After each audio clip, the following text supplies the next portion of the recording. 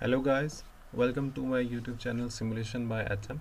So in this video we are going to model supercapacitor with ion transport in it, and it's a galvanostatic model, meaning that I'm going to apply a constant current for the charging and discharging of my supercapacitor, and I'm going to make use of transport of dilute species module as well as transport of dilute species in porous media module in COMSOL 5.6, and it's a single stack axisymmetric. Single stack means that we have two electrodes and in between them we have electrolyte. I'm going to consider axis of rotation, something like this.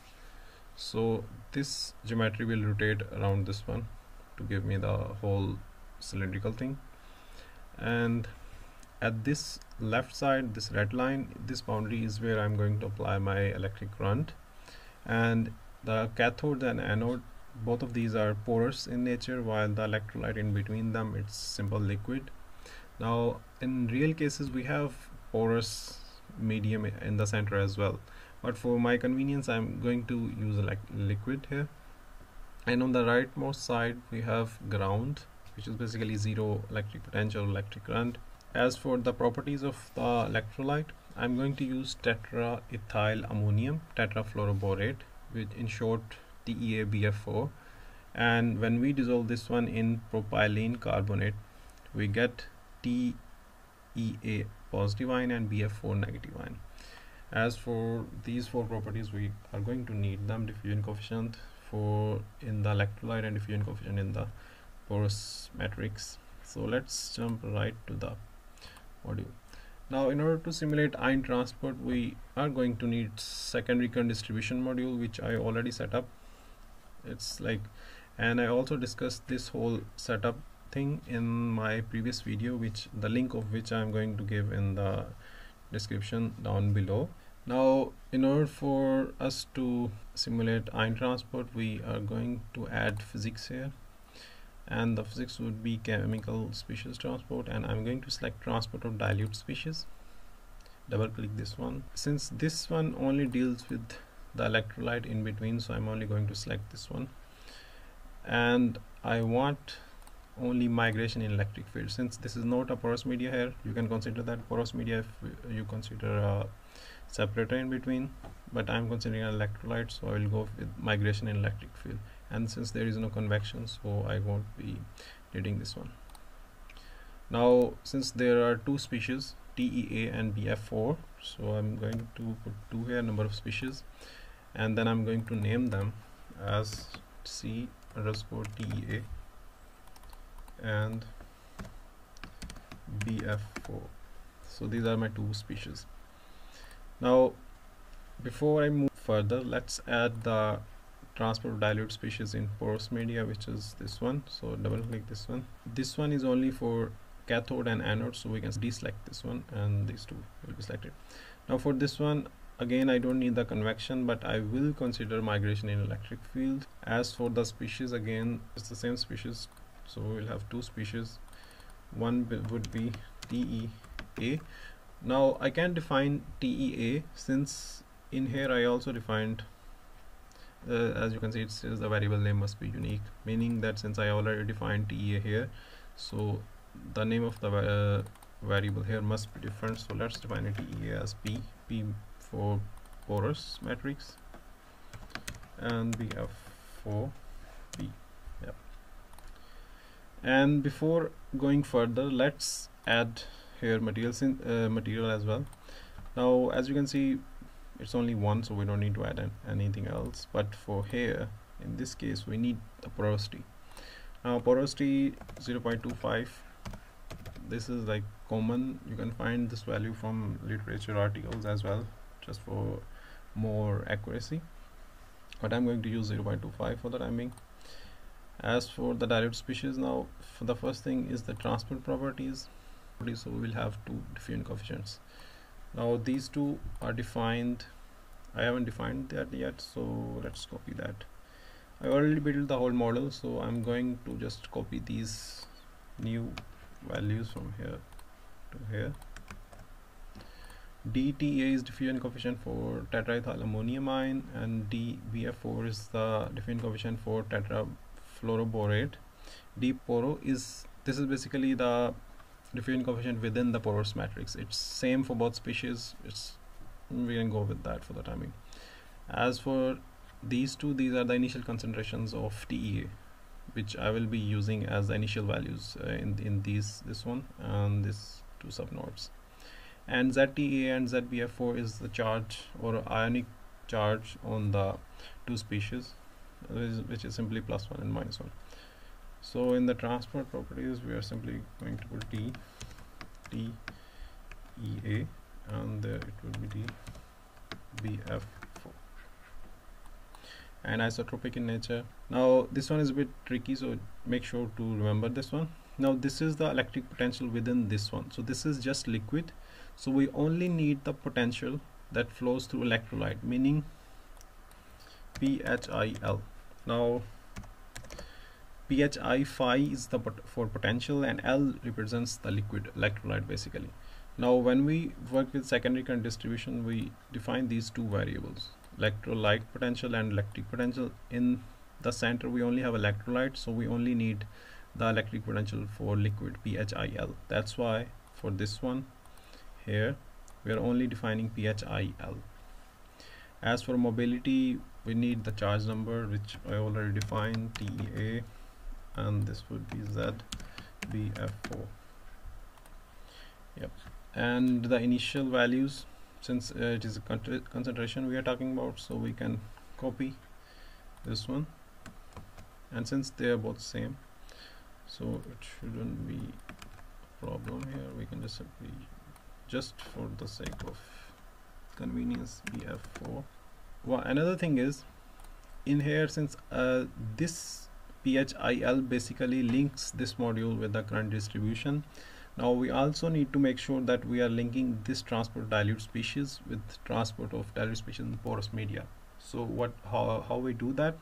We need to define boundary conditions on this side and this one. So for that we can define flux here, and we will select both of these species, since I want to make sure like both of them crosses the interface. So let's select this boundary here, and now what comes here, that's very important. Plus it's easy.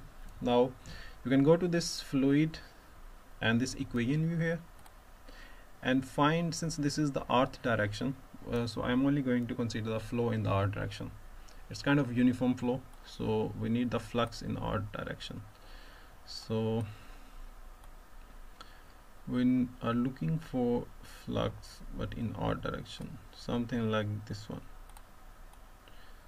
See, total flux R component. So I will simply copy this one. Now I need to put this here and this one here, and we can change this to BF4. Yeah. Add the second flux on for the other boundary, and select this one, and again select these two, and the flux here would be same, since the species in both of them are the same and only one modules deal with both of them, so it's fine. You can just simply select, like simply put this one and change this to BF4. Yeah. Now one thing that you need to consider is that this is a general inward flux, meaning if this boundary condition I'm defining for this electrolyte, so inward from here would be in the negative R direction, while inward from cathode would be in the positive R direction, meaning that when I define the flux here, it's in the positive R direction, so it's positive, so we don't need to worry about that. However, when we consider this one, the flow is in the negative R direction, meaning I need to put this negative sign here to ensure that it's in the negative R direction, inward flux flow from cathode to the electrolyte. So that's it for this module. The next one is transport of dilute species in porous media. The first thing would be the fluid. Now in the fluid, again it's within the porous media, so we can simply use poro, which I defined in here, this one. So I'm simply just going to copy this one, and I'm defining both of them to be the same, but you can change based on what values you have for your own model. and I'm going to use Brueggermann model. Now this model is pretty common, that's why, and almost every modeling paper that you will see on supercapacitor, they will have this model used as a default thing. And now here I can simply select electric potential CD.